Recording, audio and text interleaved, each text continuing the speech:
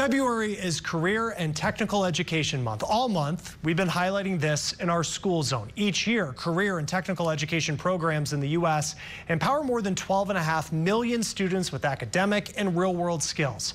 According to the Department of Education, 77% of all public high school students nationwide complete at least one career and technical education course by the end of their senior year.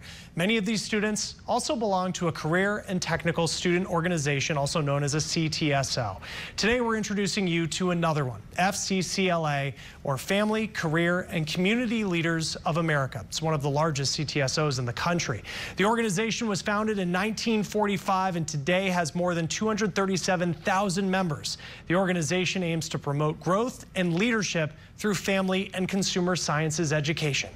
Let's bring in Amanda Chen, the current national president of FCCLA. Amanda has been involved with the organization for 6 years and previously served as the state president for New Jersey FCCLA. Amanda, welcome to Main and Wall. We know FCCLA was originally founded as the future homemakers of America, but times have changed. Talk to us about today's FCCLA and how you're helping to address important personal work and societal issues through family and consumer sciences education. Yes, first of all, thank you so much, Mr. Nguyen, for having me on the show today to share about FCCLA. It's an honor to be here for CTE Month. So FCCLA stands for Family, Career, and Community Leaders of America. We are a career and technical student organization for students in family and consumer sciences.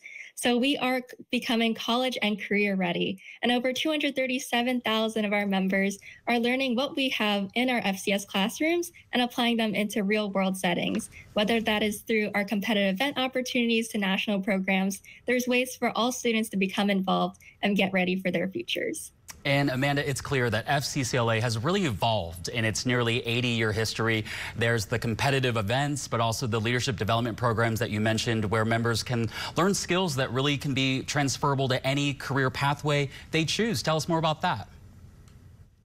Yes, of course. FCCLA has 4 main career pathways, which are education and training, hospitality and tourism, human services, and visual arts and design. But of course, all the exploration areas that FCCLA members are able to explore can be applied into any career.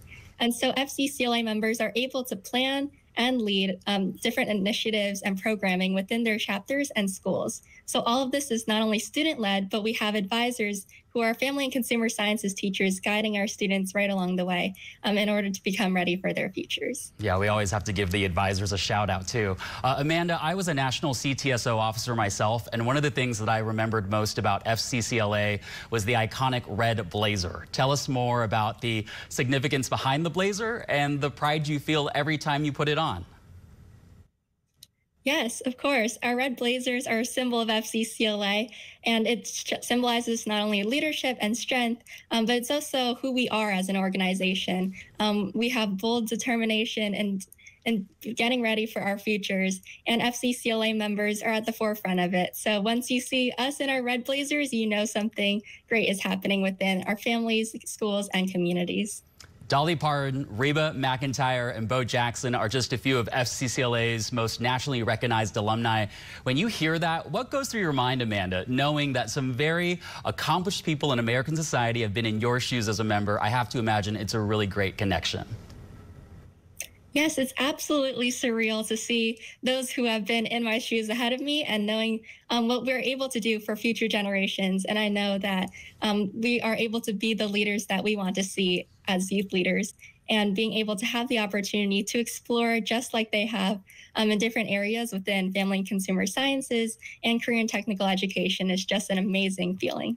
As we wrap things up, your term as a national officer ends in a few months. You've had the privilege of serving nearly 250,000 people, which is also crazy to say out loud. What are you going to miss most about the experience? I think I absolutely will be missing the members the most. This has been the best family and community. We are the CTSO with the central focus on family, and I like to think of all of our FCCLA members as our family.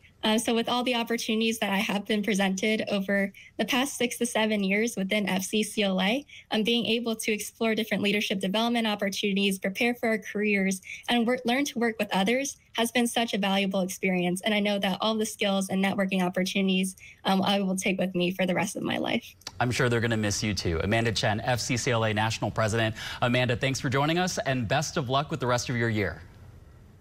Yes, thank you so much. All right, see you soon.